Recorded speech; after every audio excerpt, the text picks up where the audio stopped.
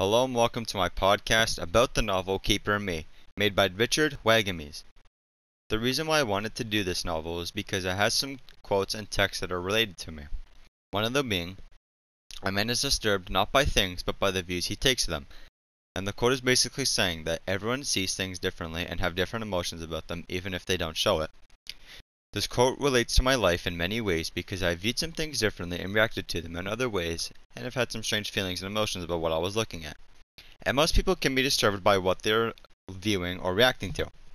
Sometimes disgust them, but me, not really. The emotion I have when viewing something is confusion.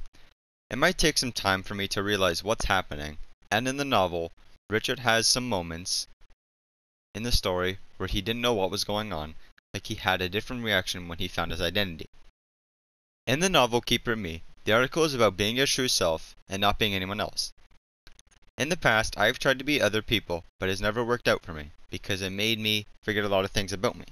So being your true self is the best approach to things in life.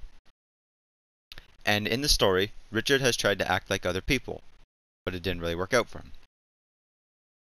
Another thing that relates to me in the novel is that it is okay to forget, even if it is important, because people like me can forget a lot of things, and to me, I think it is okay to forget. Because people learn to forget, and that's why we set reminders, especially myself, like when to get up or to go to a place at a certain time. In the novel, Richard forgets his identity because of his past, but as he moves on, he slowly got all of his memories back when he met his family and did his family traditions. This novel is pretty related to me in many ways because it is adventurous, and I've had some adventures in my life, some dangerous, but I'm a risky person. The novel has the main character basically talking to random strangers inside of a bar or a club, and he doesn't know the person that he was talking to. I haven't had any instances like this, but the moral is basically be careful who you talk to and who you interact with, because some people are kind of crazy these days. And the quote is, "The more laws and order are made prominent, the more thieves and robbers there will be." But basically, in conclusion, the novel is very interesting.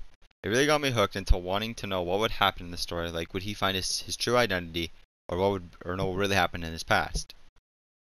And the novel is a true story. Thank you for listening to my podcast.